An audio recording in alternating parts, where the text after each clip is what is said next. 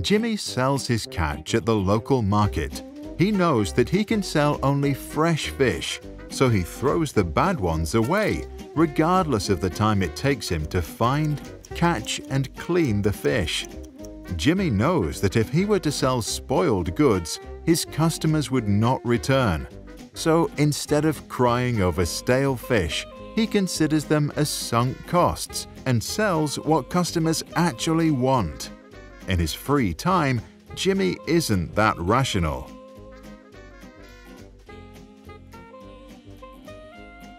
Unlike fish that don't go to the movies, Jimmy does. He buys himself a ticket for the afternoon show, but it turns out that a few hours before the film starts, his friends want to meet up to play football, Jimmy's favorite sport. Since he has already spent money on the ticket, he declines the invitation. According to sunk costs theory, he shouldn't have.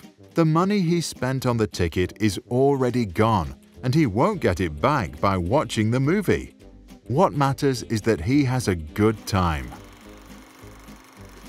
Jimmy falls for the so-called sunk cost fallacy, the strong natural fear of losing what we already own and the tendency of our brain to treasure all the things we possess.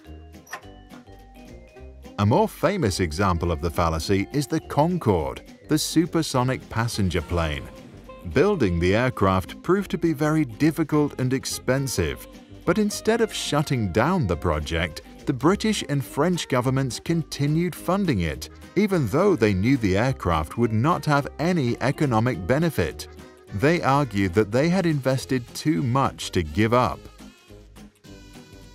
To test the sunk cost fallacy, economists Hal Arks and Catherine Bloomer came up with an experiment using theatre season tickets.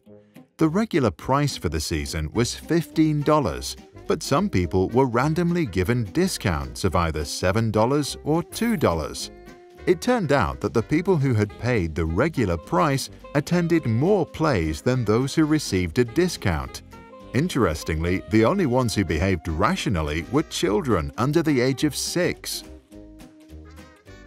Behavioral economists suggest that there are 3 psychological reasons for our irrationality. 1.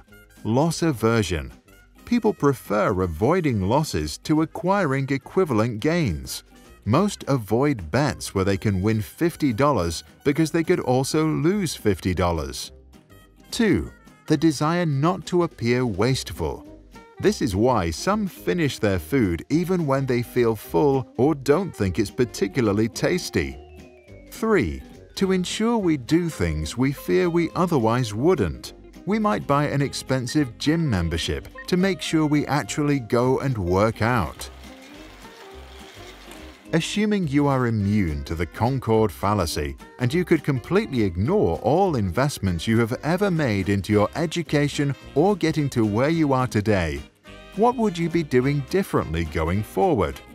Can you identify any sunk costs that are holding you back from making those changes?